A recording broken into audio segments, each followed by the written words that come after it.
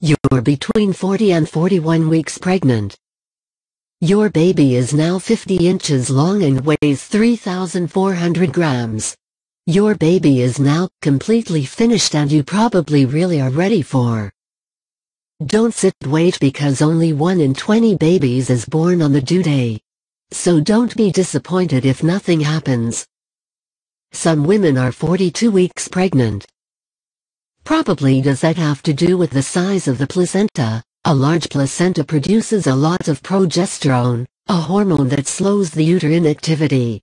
Moreover, it is the baby who determines when the labor begins. It separates off the stress hormone cortisol. This hormone comes through the placenta with you. Under the influence of the hormones, cortisol acts at U2 factory, whereby the contractions come on stream and giving birth is about to begin. In this week is the due date. That day has something magical, and you tend to be extra alert at any point then that you feel.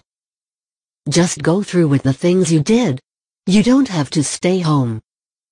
If your abitner continues, you still have all the time to get home at the time the contractions begin.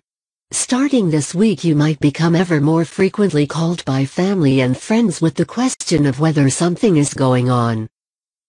Pretty fun, all this attention, but sometimes also irritating and exhausting.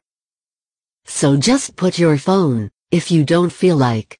If your baby is born, the legal father or the one your child has recognized, indicate him within 3 working days. Is there a weekend or public holiday between? Then shifting these 3 days so automatically entered.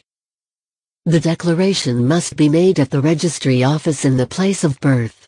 That do not have necessarily to be your place of residence.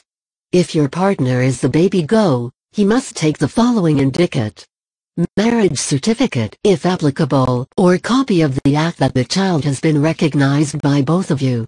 The birth certificate, issued by the midwife or doctor who was present at birth. In some cases an act of non-excuse, if you want to give your child the surname of the mother.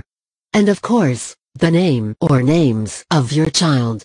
Please note that the official names is spelled correctly. A misspelled name is hard to change.